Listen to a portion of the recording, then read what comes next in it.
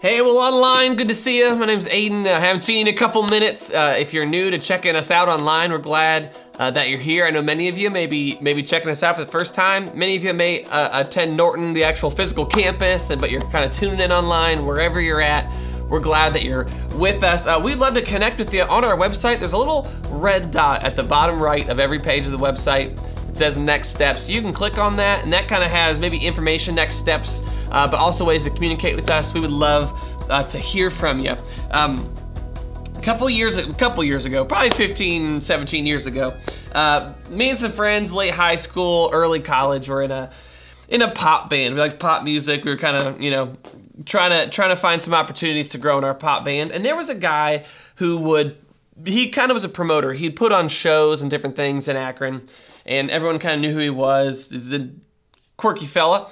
But one time, a friend of ours was kind of gonna meet us up with this guy. We were gonna get to try and make a good impression on him so we could get some opportunities with him. And so we met him at the Canton Dollar Theater, where you, in 2008, could go see a movie for $1, like it was 1953. But we went and we met him there, and he kind of came late. And afterwards, we're standing outside, kind of underneath the entryway to the movie theater. And we're sitting there talking, and I don't know, a junior in high school, something like that. And this guy's like a pretty quiet guy. And if you know me at all, I can't do awkward silence, so I will just fill it. All right, I'm working on it, but I'll just say things. A lot more when I was younger, if you can believe it. And so we're standing out there, a couple of guys in the band, and this promoter that we're trying to get to be on his good side. And on one of the marquee posters is something about the Beatles. I'm a young guy, want to be in a pop band. I randomly say to this music promoter, I'm not really a big fan of the Beatles. To which he replied for about 20 minutes why the Beatles are the most important thing on the planet, and essentially saying it without saying it that I was dumb for not liking the Beatles, right? Here I am wanting to get some clout with this guy, being in a pop band, and I tell him I don't like the Beatles, right? And what I gathered from this conversation, and it stuck with me, is if you're gonna be a fan of something, whether it be a movie or an artist or whatever it is, you gotta be a fan of the best work, right? Like, you don't have to, full disclosure, I'm not a huge Beatles fan, but I appreciate the work, right? You can't be a fan of something and not know the best work, right? You can't be a fan of U2 and not know the Joshua Tree. It's what I listened to this morning getting ready to preach. You can't be a fan of Pink Floyd and not like Dark Side of the Moon. You can't know Beethoven and not know the Fifth Symphony. You know it. Ba-da-da-da, da-da-da-da. That's the Fifth Symphony, right? You can't be a fan of Taylor Swift and not like 1989. It's her best album, right? It's her best album. You can't love Star Wars and not appreciate Return of the Jedi, right? I think that's agreed upon the best of the films, possibly Empire Strikes Back. You can't like McDonald's but not appreciate the Big Mac, right? If you're a fan of an artist, you gotta appreciate its best work, right? Now, as we jump in today, I wanna frame a couple things. We believe that Jesus of Nazareth was God. That he wasn't less than God, he wasn't produced by God, that he was God, became a human being, born of a woman, walked this earth. We believe that Jesus is Savior. We believe that he lived a perfect life, was crucified on a cross for our sins so that all the sin that we ever commit, past, present, future, could be dealt with, right? Because hate and wrongdoing and offense, it doesn't just disappear. Somebody absorbs it. And we believe that Jesus was the Savior who absorbed our sin. We believe that Jesus is Lord, that he's Emmanuel, God with us, that he was the prophesied and promised King from all the scriptures, that he's the Messiah, Alpha and Omega, the ultimate hope for everybody in this world. But we don't always think about this, and we also believe this, that 2,000 years ago, as Jesus walked this earth in towns and villages and cities in the Middle East, that he was an amazing teacher. That he was an amazing teacher. Look at this. In Matthew 7, Jesus gives this big sermon we're going to look at. He said, when Jesus had finished these words, the crowds were amazed at his teaching, for he was teaching them as one having authority. Crowds would just hear Jesus teach and they're like, we haven't heard someone teach like this. He was an amazing teacher. I love this. Jesus is teaching in Jerusalem on one of their big holidays, and he's ruffling some feathers. And so the religious leaders send kind of the temple police to go, they're like, arrest this guy. And when the temple guards came back, when they came back without having arrested Jesus, the leading priests and Pharisees demanded, why didn't you bring him in? They're like, where's Jesus? Why isn't he in cuffs? They said, we've never heard anybody speak like this before. The guards responded, they're like, this guy's, we've never heard anybody talk this amazing, right? He was the best kind of teacher. Crowds were either amazed, some people were offended, some dedicated their whole lives to him, some plotted to kill him. That's when you know that you got some good art going on, right? It's polarizing. As Jesus taught, he told stories. He referenced the Jewish people's history. At times, he was abundantly clear. And at other times, he was so abstract that even his closest friends were like, dude, we have no idea what you're talking about, right? That Jesus often would use striking metaphors and some pretty compelling object lessons, such as exorcisms from time to time.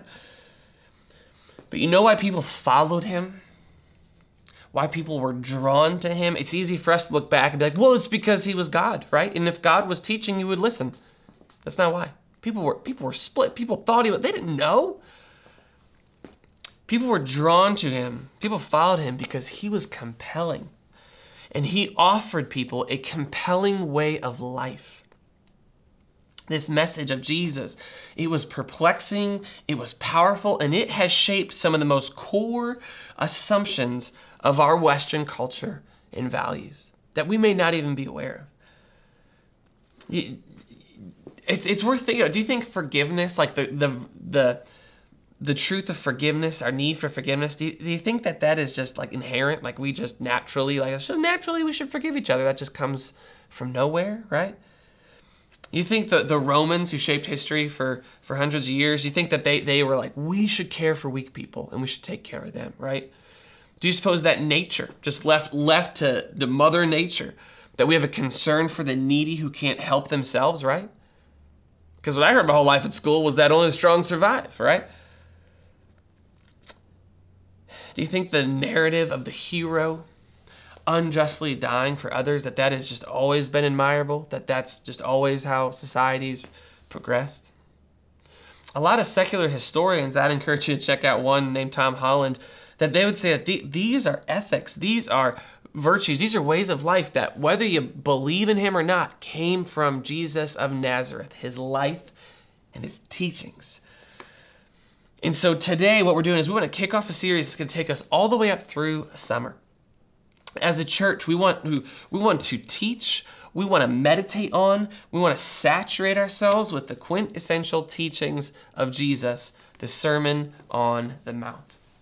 The Sermon on the Mount, the discourse on the hill, the talk on the top, that this conversation, this sermon that Jesus gives, it's his Fifth Symphony. It's his Joshua Tree album. It is his Big Mac. It is his best work, right? And so today, what I simply want to do for our time together is I want to frame up what the sermon is, and then we're going to look at the first track on the album. We're going to look at how he starts this thing, all right? And if you're not familiar with it, in Matthew 5 through 7, in the Gospel of Matthew 5 through 7, we also see this in Luke, and we see it many other places, but it's collected in one piece in the book of Matthew.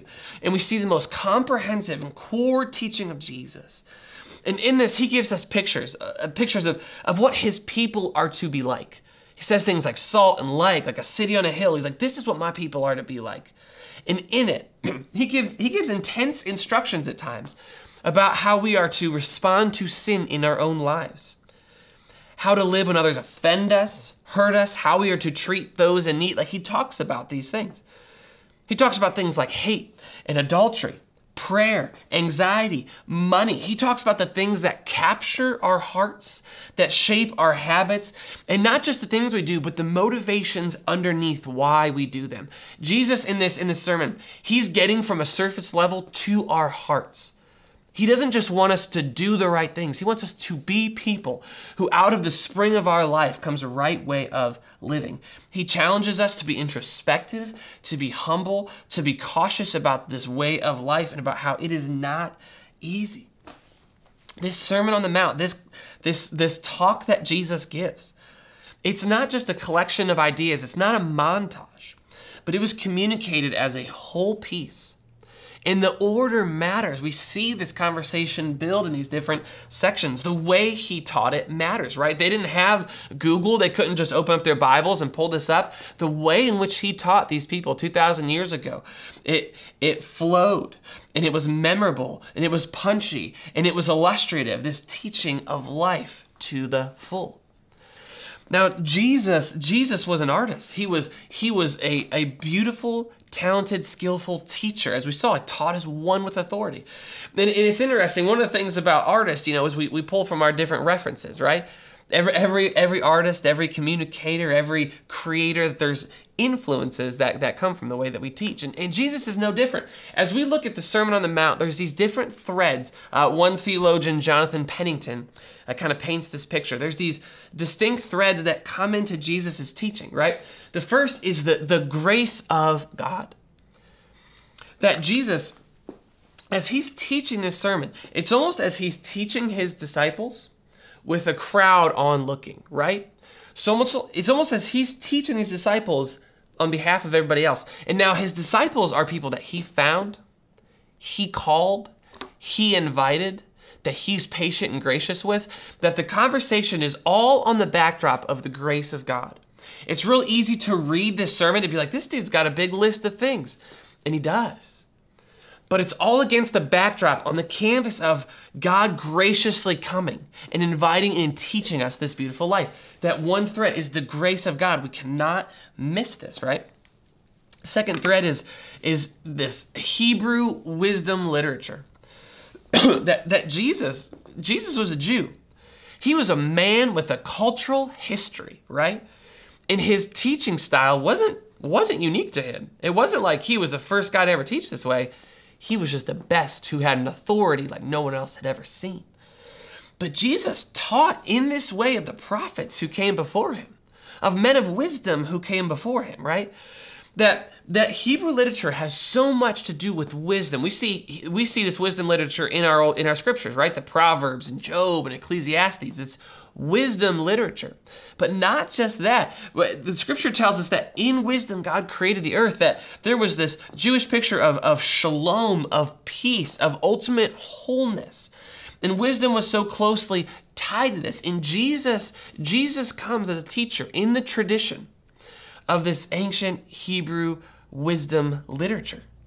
And so we see this thread play into his sermon. But Jesus is also a man with cultural awareness, right?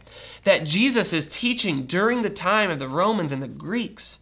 And so much of Greek philosophy influences our culture today. But the Greeks were interested in entertainment, in the arts, in philosophy, in the good life. They wanted to be people who were happy, who had meaning, who had purpose.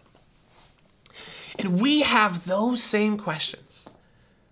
Is the way I'm living, is who I'm listening to, is it making me happy? Because I don't want to be depressed anymore. Is it going to point me in the right way? Like what YouTubers, what authors, what columnists are going to steer me in a way that gives me a fulfilling and happy life? Because that's what I want, right?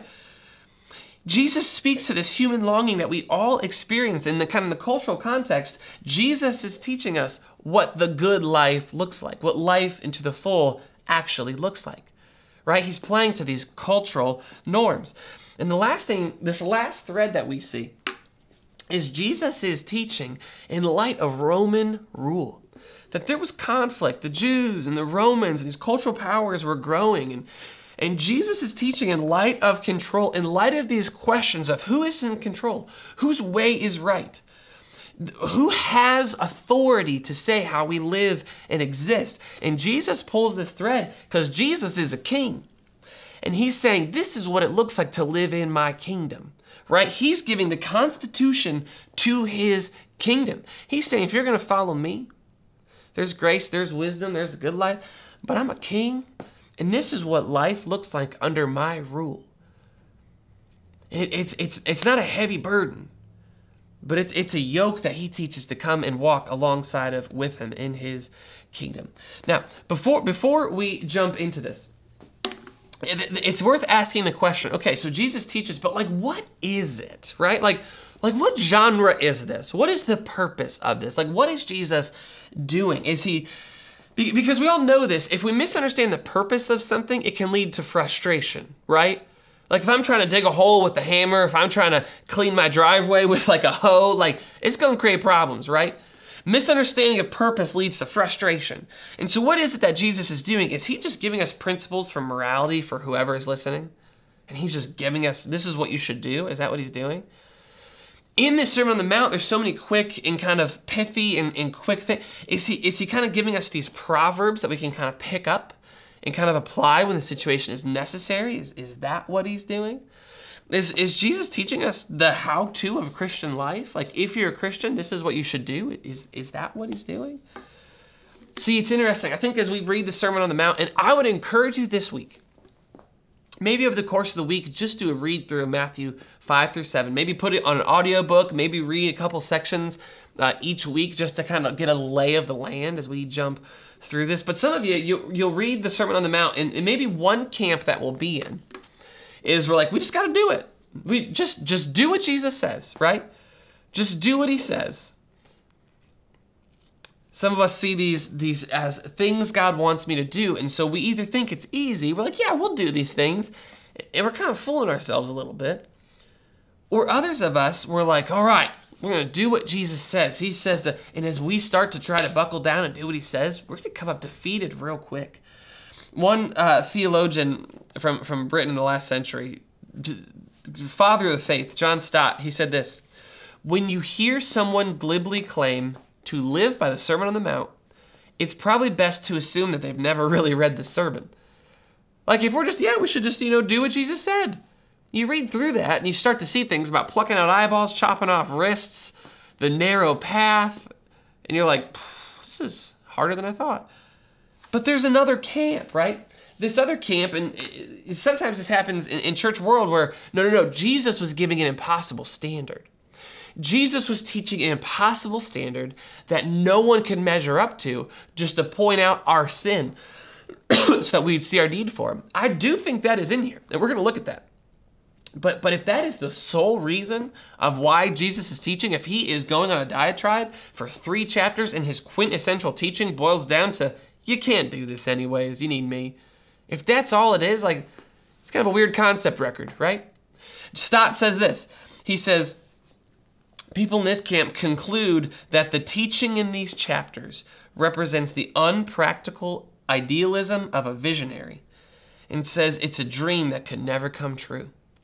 And so we can have the attitude of, it's impossible to do, it's all grace, so this stuff doesn't really matter too much. It doesn't matter.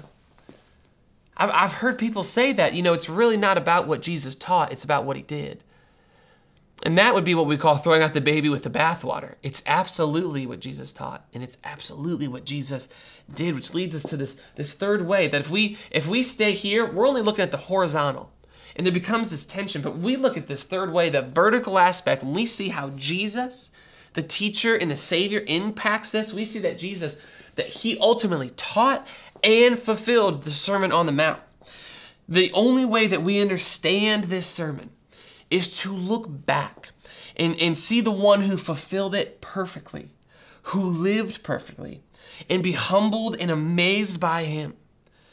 When we see the Sermon on the Mount and we hold up the beautiful teacher of Jesus, but also the Savior of Jesus, that he lived this, that he died for us, that he made a way to have life and life abundant. Apart from Jesus, this is impossible. We can't do this, but with Jesus, with his Spirit at work within us, with him leading us and guiding us, forgiving us, showing us grace, that it looks completely different.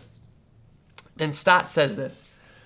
He says the truth of how we are to read the sermon is that both of those extremes, camp 1 and 2, are wrong. Jesus held up these standards as principles of kingdom living, but he also realized that much more than human effort was required to reach these standards. Jesus spoke the sermon to those who were already his disciples and citizens of God's kingdom and children in God's family. Without the transformation of the new birth, this sermon will lead us to either foolish optimism or hopeless despair. Then he says this, I love this. The Sermon on the Mount has a unique fascination. It presents the heart of the teaching of Jesus. It makes goodness attractive. It shames our shabby performances. It stirs dreams of a better world. It describes what human life and human community look like when they come under the gracious rule of God. So let's jump into the first track on this album. Jesus was born of a virgin, that he grew up, that he was baptized by his cousin John the Baptist, that the Spirit of God led him into the wilderness, just as God led his people into the wilderness. And for 40 days, he resisted the temptation of the evil one, where his people failed in the wilderness, that he succeeded. And he stayed strong in light of these temptations of the evil one. And when he returned from this time in the desert, he came and began to preach. And he said, repent, for the kingdom of God is at hand. And he began to call disciples. He began healing folks. And as his disciples followed him, saw him heal folks, he climbs up this mountainside and he sits down. And it's here where he began to preach the greatest message ever preached. Now, when Jesus saw the crowds, he went up on a mountainside and he sat down. His disciples came to him and he began to teach them. And he said, blessed are the poor in spirit, for theirs is the kingdom of heaven. Blessed are those who mourn, for they will be comforted. Blessed are the meek, for they will inherit the earth. Blessed are those who hunger and thirst for righteousness, for they will be filled. Blessed are the merciful, for they will be shown mercy. Blessed are the pure in heart, for they will see God. Blessed are the peacemakers, for they will be called children of God. Blessed are those who are persecuted because of righteousness, for theirs is the kingdom of God. Blessed are you when people insult you, persecute you, and falsely say all kinds of things about you because of me. He says, rejoice and be glad, because great is your reward in heaven. For in the same way, they persecuted the prophets who were before you. Now, many of you have probably heard this before. Maybe heard it in songs. Maybe you've heard it in cultural references, that this is kind of this famous thing. You might see it sewn on a pillow. And if we're honest, we're like, no, I've heard that. What's he talking about, right? Because blessed is not language that we always use, right? We might hear someone say, oh, bless you, maybe if you sneeze. But it's not language that we often use. This word blessed, this word, it's hard to translate, right? It's this Greek word, makarios, right? Makarios is this word, and that's important because we translate it as kind of this happy is the one who, right? Or it's almost this exclamation like, good for him who blank, right? Lucky you, how fortunate for you who blank is the way that it would say it. Makarios, right? Like we might say, Makarios, blessed is the one who gets the Chipotle right before the line gets real long behind them, right? You're like, lucky you. How fortunate is the one who's at the front of the line. How blessed is the one who hits all the green lights when they're running late. Lucky you. How fortunate. You know, we might say, man, blessed is the dad who beats the time that the GPS said it was going to get there on vacation, right? Like, how fortunate. Lucky you. Like, that is what this language is saying, right? There was an old Jewish teacher from the time. It's written down. You can go look it up. Wisdom of Ben Sirach, or it's called the Sirach. And you'll kind of see the flavors of the same Jesus was teaching in this Hebrew Jewish style, or in this ancient wisdom literature style. Ben Sirach does the same. Listen to his blessings, though. Listen to these blessings and see if they sound different from Jesus. He said, blessed is the one who rejoices in his children. You can hear kind of flavors of the Proverbs in that. He said, blessed is the one who lives to see the downfall of his enemies. He said, if you get to see the downfall of your enemies, lucky you. Blessed is the man who lives with a reasonable wife, he said. He said, blessed is the one who doesn't sin with his tongue. All right, we hear flavors of the Proverbs in there. He said, blessed is the one who never has to serve an inferior. If you never have to serve someone lower than you, lucky you. He said, blessed is the one who speaks and people listen. He's like, if people pay attention to you, you are blessed. And you can hear how if that was kind of some of the expected cultural wisdom of the time, you can see how Jesus coming on the scene and saying, blessed are you who poor in spirit. If you're broken, if you hunger and thirst, lucky you. Are you mourning? Are you heartbroken? Are you defeated? Lucky you. And it's not what the people expected. I want to look at just three things quickly. quickly. We're not going to pick through every single one of these, what are famously called the Beatitudes, but I want us to set the tenor that this first track on the album isn't what people expected. The first thing that Jesus begins with, he begins with an announcement, a blessed desperation. Look at these first four. Blessed are the poor in spirit, those who mourn, the meek, those who hunger and thirst, the desperate. Begins with this blessed desperation. These first four, one commentator, Frederick Dale Bruner, he describes these as almost these passive blessings, right?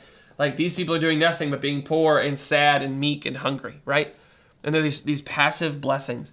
But what Jesus is saying here, he is not saying, if you want to be blessed, then you have to be sad and weak and poor. It's not an if-then situation, right? Because then it's just go get sad and be sad about something. We all be blessed. We're all sad about something. He's not giving a qualification.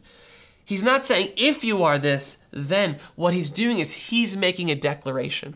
These people that would have followed him up on the mountainside would have been the poor, would have been those struggling with disablement, would have been people that were defeated, would have been kind of the middle, lower class of society who were looking for something, were the ones who followed him up, were listening to him. That's who his disciples were. And he's not saying, now if you can all start being sad and being broken, then what he's saying is, in the state that you're in, you're mourning, you're poor in spirit, you are hungering and thirsting, that you're meek, you're not the one that people are looking at, it's your lucky day. How lucky are you, right? Heard one friend call it G-O-D, the gift of desperation. Because it's in this desperation that we begin to see God. I don't think I could say it better than Pastor John Ortberg. He said, these blesseds, these beatitudes, it's what these are called, are not things we have to do to earn our way into God's kingdom. They are the announcement that the good life is available to anyone, including the people who thought they were way outside of it. Do we not have this mentality, right? Like we, in our weakest state, in our brokenness, in our failure, in our sin, and we're like, if I could get past it, then I could. If I could just get my life together, if I could just get a job, if I could just get a relationship, if I could just, and what Jesus is saying is, lucky you. Because in the state that you're in is when you can most clearly see me. It's your lucky day. Makarios, blessed are you. And that may be you today. You may be anxious, wrestling with anxiety. You may be just depressed. And if you're honest, you're like, I just have not been feeling where I should feel. You may be someone who just feels like you're at the end of your rope, out of options. That you may feel like you're walking in church, walking onto the internet, just failing again, dropping the ball again, relapsing again. You may be watching this and you're like, I don't even know the first thing about the Bible. You may be overwhelmed. You may be wrestling with God and with doubt and with your faith. And what Jesus would say as he looks out, he says, your lucky day. Because it's in that weakness that we can most clearly see our need. It's in that humility, in that state, that Jesus' kingdom is going to start to make the most sense. And it can be easy as we go through the Sermon on the Mount and be like, man, it feels like you got to be like a rabbi or a priest or something to do all this stuff. And Jesus is saying, no, no, no.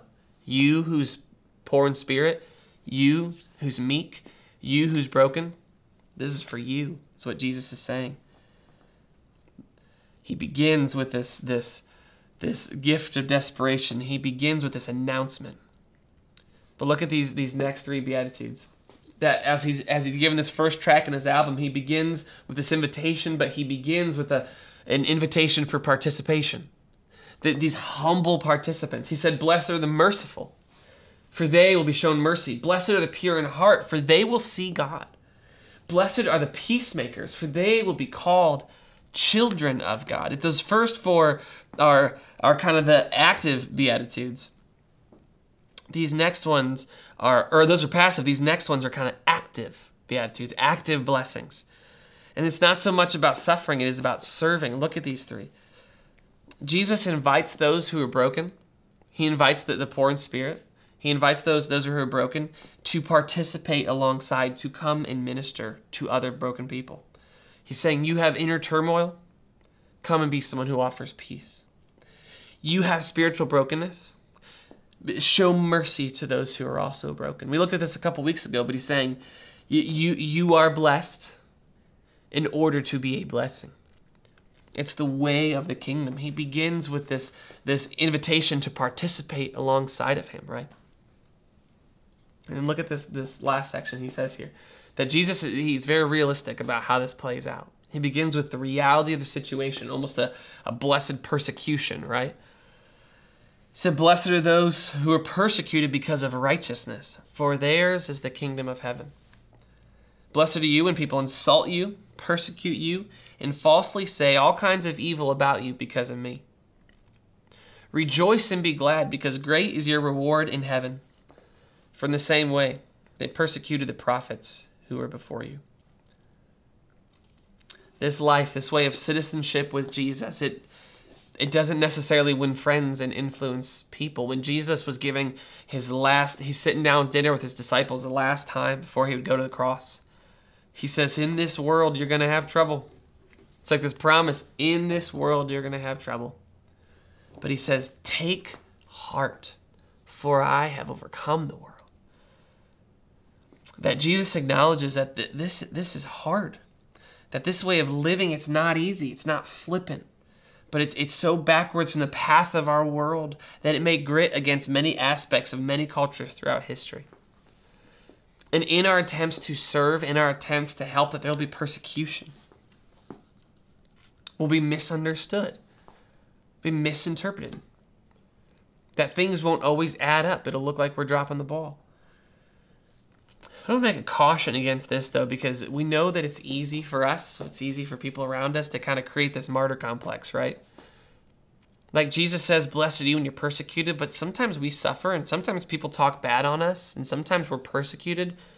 Jesus says, when you're persecuted because of me. But if we're honest, many times we're persecuted not because of Jesus, but because of us. Because we don't know when to stop. Because in our opinions and in our doing it for Jesus, really we're trying to justify something inside of us. We're trying to handle the situation ourselves. We say it's Jesus, but there's an insecurity. There's an anger that comes out shrouded in Jesus language, but really it's our insecurity. And sometimes we're persecuted because of that. It's not because of Jesus. It's because of our own insecurity. Because in this, there's an inherent humility that comes along with all that Jesus is teaching. There's a humility that's baked in, and he cautions us throughout his sermon to look inward, to inspect our hearts, to look at our motivations, to see if what we're doing is it to get attention, to get sympathy, to get eyes on us, or is it truly for the glory of Jesus? See, Frederick Dale Bruner in these three postures, these first four beatitudes of the announcement, this blessed desperation, of these next three of this participation, and these last two of this persecution. He almost has these three postures. These first four are almost this posture of need. I'm broken in spirit. I'm mourning. I'm hungering and thirsting. I'm meek. You almost see this posture of need, right? Stretched out to Jesus. And in these second three, there's almost this posture of giving. I want to be a peacemaker. I want to be merciful, right? I want to hunger and that there's almost this giving, right? This giving away. And these last two, Bruner says, are almost just pictures of brokenness because of persecution. Almost like we're on our back with our arms out. That we've been misunderstood. We've been mislabeled. That in our attempts to follow Jesus, people didn't interpret it right, and now we look like we're on the outside. And he calls this the aerobics of discipleship. Because we are in constant need of Jesus. And we are constantly invited to partner with Jesus in the good work that he is doing. And we constantly find ourselves in a struggle which lead us back to a need for him. So as we jump into this Sermon on the Mount for the next handful of weeks, I would challenge you to read through it just to get a lay of the land as we break this down. And I would first and foremost ask you this. Do you feel like you're out? Like you know in your mind that like grace is for everybody, and on paper you would say God's grace covers my sin, and you know that. But do you always feel like the reality of Jesus is 5 steps ahead of you and you just can't catch up? You can't make sense of Scripture all the time. You can't bring what Jesus said and your reality together. Your prayers feel like you're falling asleep or talking to the wall, and you just feel like do you feel like you're out? Do you feel like there's something you have to get through first? Like, if I could just get through this season, if I could just get a job first, if I could just find a wife, if I could just find a husband first, then we'll embark on this journey together. Like, do you feel like there's something else, like you relapse, you're like, once I buckle down and get my life together, then I'm really gonna get into this Jesus stuff? Because Jesus would say, no. Now, in your searching, in your brokenness, in your frustration, he would say, lucky you. Because you are closer to the kingdom than you realize. Jesus isn't setting a hard, high bar. He's opening the door. He's saying, come on in. Because if the gospel is about anything, it's about Jesus meeting us in our brokenness and sin. Not us having to figure out how to get to him. And the entrance to this kingdom message is no different. That he's saying right now, don't wait till you get that answer. Don't wait till you get all the pieces lined up. Walk to him in your need and frustration and brokenness and desperation and doubt. That's who he's saying is blessed. I heard an author say this week, and this has been challenging me. I want to ask you this. Jesus is this artist. Jesus is this sage, this communicator, this rabbi, this teacher that people are following. That he is ticking off the right people. He's inviting other people. He's creating some ruffled feathers. He's amazing people. He's changing lives. Do you think Jesus is smart? You may say Jesus is humble. Oh, he was a humble carpenter from the Middle East, and he was. You may be like, I mean, he's God. He kind of like know everything. Like he was. But do you believe that this way of life that Jesus is going to lay out, this way that he's going to teach, do you believe that he's right in what he says? Because we listen to a lot of people, we read a lot of books, we hear a lot of voices, and some of that, there's good stuff, right? And then we hear some of the things Jesus says, and we're like, go read the Sermon on the Mount this week, and you're like, I don't think he's right about that. Love your enemies? Yeah, but not in this situation. Go an extra mile with someone who's oppressing me? Like, well, he doesn't understand this situation. Like, he says some pretty hard things about divorce. He says some pretty frank things about lust and adultery. Like, he says some pretty hard things about hate. Like, he says a lot of things. And here he talks about fasting. He talks about how it looks when we pray. And we're like, yeah, but Jesus, maybe that... Do you believe that Jesus is smart? Because it's very easy for us to be like, oh, spiritual life. Yes, we should do that. But this is my romance life. Like, this is my dating life, and he doesn't understand that. No, I think Jesus has a lot of good things to say, especially about this, that. But I'm trying to run a business, and Jesus doesn't know the first thing about that, right? Like, oh, I think these principles for loving my enemies is great, but oh, this is foreign affairs, and that's like, do you believe that Jesus is smart? Do you believe that he knows what he's talking about? Do you believe that walking with Jesus in this kingdom, though we may be persecuted, though it may look foolish, that it is the beautiful right way to live? Like, do you believe Jesus was smart? And I want to ask you this. For some of you that may have grown up in church, you were going to read the Sermon on the Mount, and you have heard all of this before. You've heard things about prayer. You've heard things about the log in your own eye. You've heard about the 2 paths. You've heard about the wise and foolish builders. I would ask you this. Are you bored? Are you bored with your faith? Do you feel like you're going to open this and be like, I've heard all this before. I know this. I've taught this. I've memorized this. I think we know that familiarity oftentimes can be most deadly. It can be most deadly in a marriage. It can be most deadly in a friendship. As we fall into ruts in our 9-to-5s, that familiarity can be deadly. And my prayer, if you're someone who is bored, my hope is that through this sermon, you might see the genius and artistry of Jesus in a new way, that you might see the beauty of Jesus in a new way, that his Spirit may challenge you in a new way, not just on a surface level, but in the depths of your heart, because that's what Jesus wants to do. He doesn't want to talk here. He wants to talk here. And he wants that to come from us. And so my prayer for you, if you feel bored, if you feel stuck, is that you might be challenged through this sermon. One of my spiritual grandfathers is a man named Eugene Peterson. He wrote the translation of the Message called the Bible, which all he was simply doing is just a paraphrase. He was just putting it into common speech for his church, for his people. He was a small pastor of a small church. And in these Beatitudes, he says it this way, and I want to end with this. He says, "You're blessed when you're at the end of your rope. With less of you, there is more of God and his rule. You're blessed when you feel like you've lost what is most dear to you. Only then can you be embraced by the one who is most dear to you." He says, "You're blessed when you've worked up a good appetite for God. He is food and drink and the best meal that you've ever had."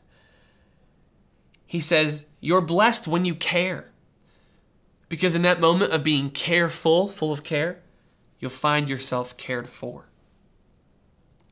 He said, "You're blessed when you get your inside world, your mind and your heart put right. Then you can see God in the outside world." He says, "You're blessed when you can show people how to cooperate instead of compete or fight. That's when you discover who you really are and your place in God's family." He said, "You're blessed when your commitment to God provokes persecution, and that persecution drives you even deeper into God's kingdom." And so, Jesus, I pray that as we kind of embark on this journey through your greatest teaching, Jesus, that you would challenge us, that you wouldn't just change our behaviors, Jesus, but you would change our hearts. That in light of your grace for us, in light of your sacrifice for us, in light of you coming to us, Jesus, that we might see this teaching as a way of life that you have graciously invited us into. Jesus, we acknowledge that we cannot live this life on our own. We can't buckle down. We can't figure it out. But Jesus, I pray that your Spirit would empower our church to be people who see our sin differently, to be people who see our enemies differently, to be people who see people in our lives in need differently. I pray that we might see our habits differently, Jesus, that you would challenge us to live in a different way. Jesus, I pray that you would challenge us to see you differently, that we might see your genius, that we might see your invitation, that we might see the beauty of the way of life that you've called us to live. We're thankful that you're gracious with us. We're thankful that you love us, that you forgive us. And we are thankful that you truly, Jesus, meet us where we are at today. It's because of Christ we pray. Amen.